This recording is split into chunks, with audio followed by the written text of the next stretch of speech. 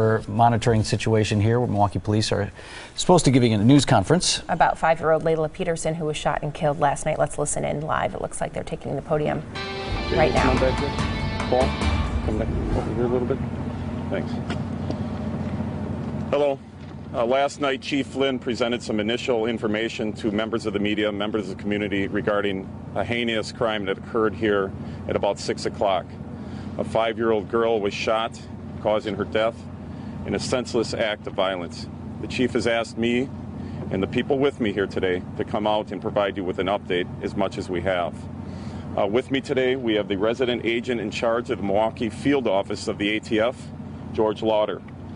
I have one of my lieutenants, Paul Cavanaugh, Captain David Salazar, Captain Jutiki Jackson, who commands the 7th Police District, which is where this home is located, Detective Tim Graham, he works with me in homicide, and my boss, Inspector Carrie Ann Yerkes. As you all are, I'm sure, are well aware, a 5-year-old was shot to death last night, senselessly. Her name, as was put out earlier this morning, is Layla Peterson, a 5-year-old born September 23rd of '09. Our agency is vigorously following up on leads that are coming in. We are processing evidence that we recovered at the scene last night, and we're talking to the witnesses that have made themselves available to us or that we have located as of this point. Quite frankly, at this point, we're befuddled as to motive for this crime. Normally, when we respond to shootings of individuals, in most circumstances, that victim is the intended target of that shooting. In this case, at this point, we believe that this bullet read, "To whom it may concern." And that concerns all of us, and it should concern everybody in our community. Agent Lauder of the ATF and his agency has put up a $5,000 reward for information leading to the arrest and conviction of the person or persons that are responsible for this crime. He'll talk about that more in a moment. I would like to give you the phone number that will be used for this. It is 414-935-7360. Now, that phone number comes directly to investigators with the Milwaukee Police Department. It'll be funneled to my lieutenants in my division, and they will in turn give it to detectives, and they will follow each and every tip through to completion. We implore the community to help us in solving this crime. A lot of times we're able to solve crimes without a heck of a lot of help, but in this case, we're asking for everybody's help. If you saw something, say something. If you hear something, say something. And I'll turn it over to Agent Lauder right now. Good morning, everybody.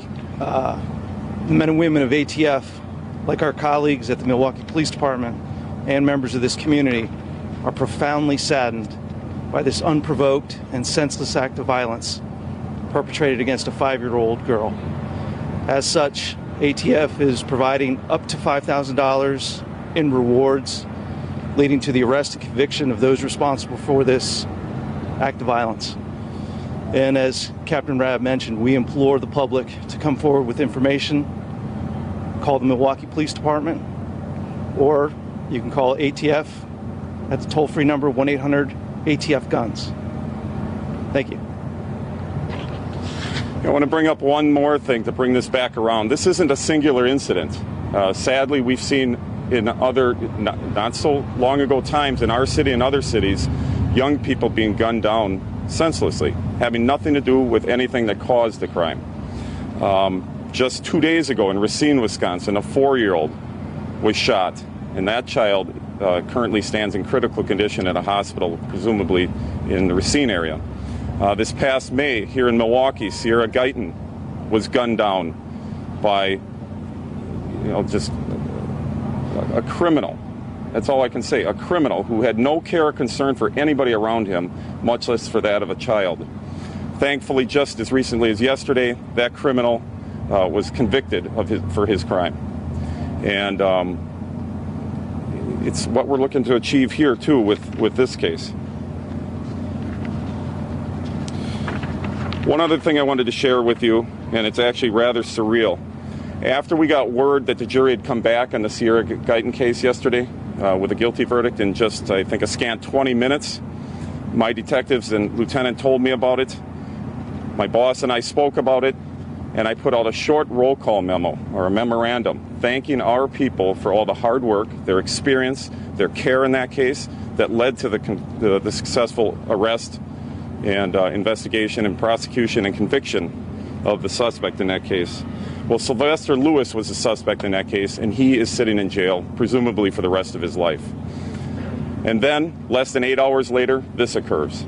So, you know, it was kind of unusual, it was surreal that my people are now hearing my thank you roll call memo, which I put here with a picture of the girl so they could remember what they worked on, and the playground she was shot on, and now this one occurs. So we're asking the community, we're asking everybody to help us out with this, get this solved up.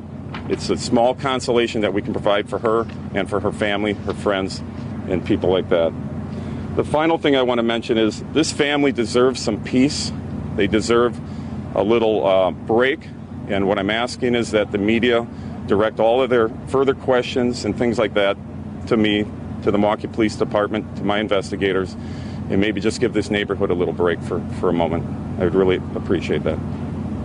I can entertain a couple of questions. I don't know how far I can go with them. Captain, can you talk about the gun or guns you're looking for, the types of weapons? Perhaps somebody in the community knows of these weapons. Well, there are one or more guns involved. I'm not going to get into the details of those guns yet, just in case you know, the suspect or suspects out there hear this and decide they want to do something with it.